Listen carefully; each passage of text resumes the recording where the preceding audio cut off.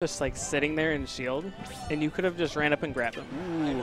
And you need like I don't know if it's just me that I grab a lot, but I think you need to grab with him more. If they give that to you, and you're like you don't have any other setup, just take it. Yeah, the only character I'm like really comfortable like grabbing the fuck out of people is Yeah. Okay. Okay. That's something I'm working on. Okay. Right. Sorry about that, guys. Got Cookietic and Catmancer. Okay, Felton. I'm curious to see how Cookietic kind of handles Sheik, but he seems like he's doing a good job now. This will be very interesting. Felton just came off of a game against another Ike, too. Sorry, Catmancer. Catmancer.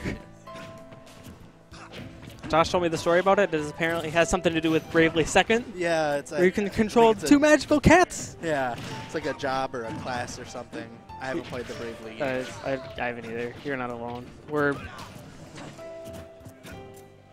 uninformed. Yeah. But slightly informed. Right? You know? Yeah, I know it just came out. I know that much. Yeah. Ooh. See, I don't think he can take another one. Yeah, interesting to try to go for a ledge jump, but Felton's usually pretty good about not getting hit by those because he makes a decision quick enough. It's a lot of patient play right now, just feeling out space. Yeah. I think Felton might be trying to figure out how Cookietic plays Ike, if he indeed played an Ike before. Yeah. And he's really doing a good job of, not getting run over, which is kind of what Sheik does when she gets in. He's not taking a lot of damage. He avoided a lot of the early percentage combos that Sheik has. I'm personally looking forward to seeing some needles to fish, because that's, according to Felton, quote, it's not that hard, unquote. Yep. Yeah. So, he's not in too bad of a spot now. It's just he can't let Ike get too much rage. There, he had it. He wanted it. And he also likes to vanish out of neutral too. Yeah, that's ooh. Wow. And Cookie just trying to cover everything. Yeah, that does cover everything.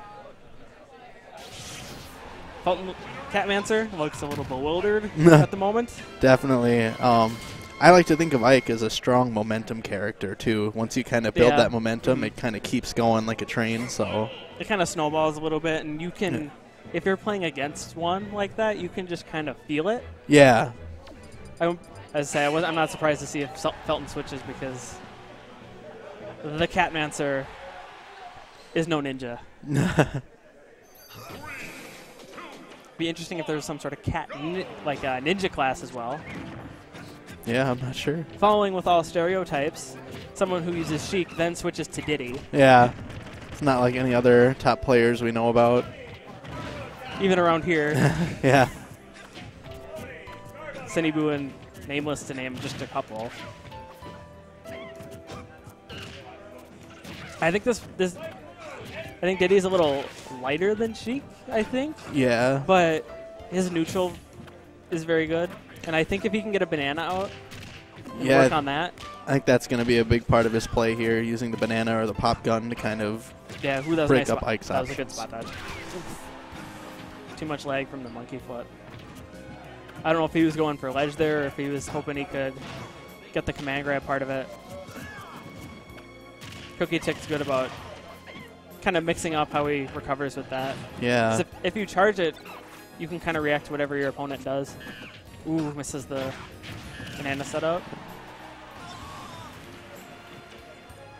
Good stuff. Good stuff. Ooh. That was a good use of the monkey flip. It looked like he paid it back. Yeah.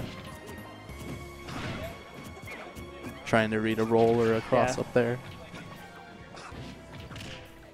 Ooh, misses another up tilt. I think he has too much rage for it. Trying to get as much damage as he can at this point. Yeah. Let that stock last as long as he can. And going for those dunks. He was getting a lot of those in his first set of doubles today. I could see that. He's a big fan of the down throw to down air. Yeah. Well, it's good because that's something like a lot of players will just air dodge immediately, and it covers that option. Yeah.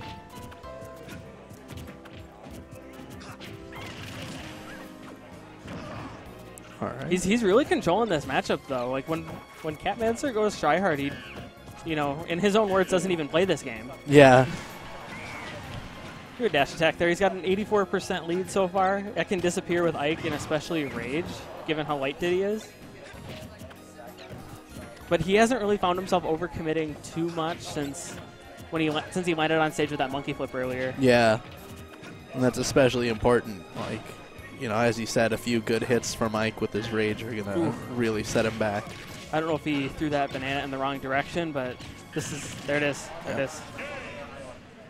That was a really good game by Catmancer. He did a really good job of coming back there. Yeah, definitely. I was surprised to see them run it back to Smashville too, but it was good. And I think, given how Sheik's grabs were nerfed, Catmancer was getting a lot out of his grabs, and Cookietic was just kind of giving those to him.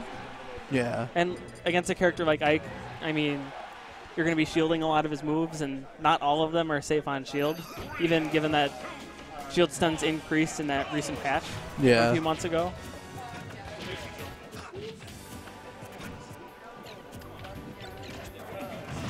Jen making good use of the banana. Yeah. Little trademark down throw down air.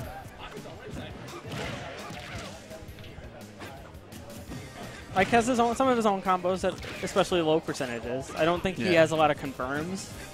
Just a lot of decent links. But he has good links early, and he also has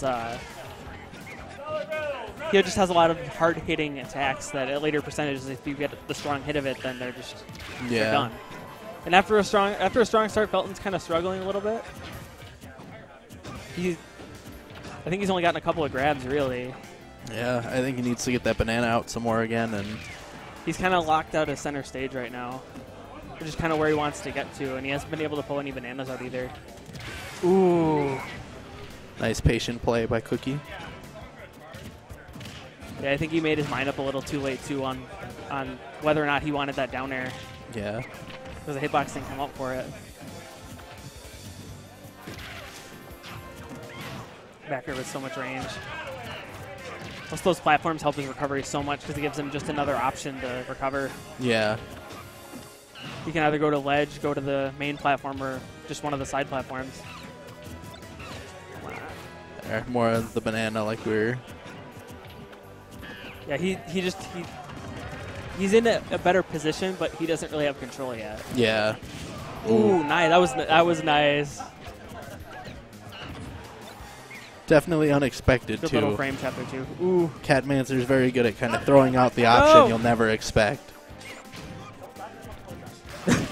Ooh. And he's really thirsty for that kill with the jetpack. See what Cookie does here. Yeah. There it is. That was an interesting... He kind of fell from the platform. Yeah. Like he was in the process of falling through. Misses the neutral air there. I think that covers more options than up air, but I'm just making an assumption there.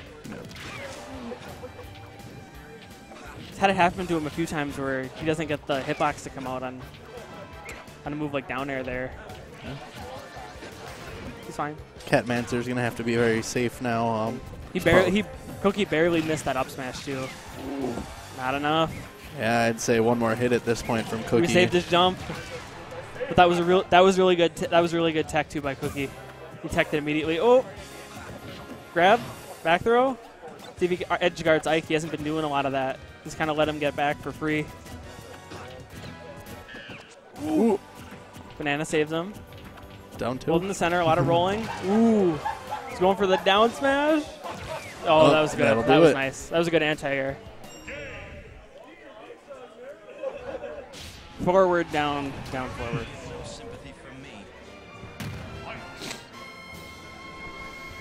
Very back and forth one, that last one, though. Yeah, it was very hard fought. It's nice to have a well-played match like that.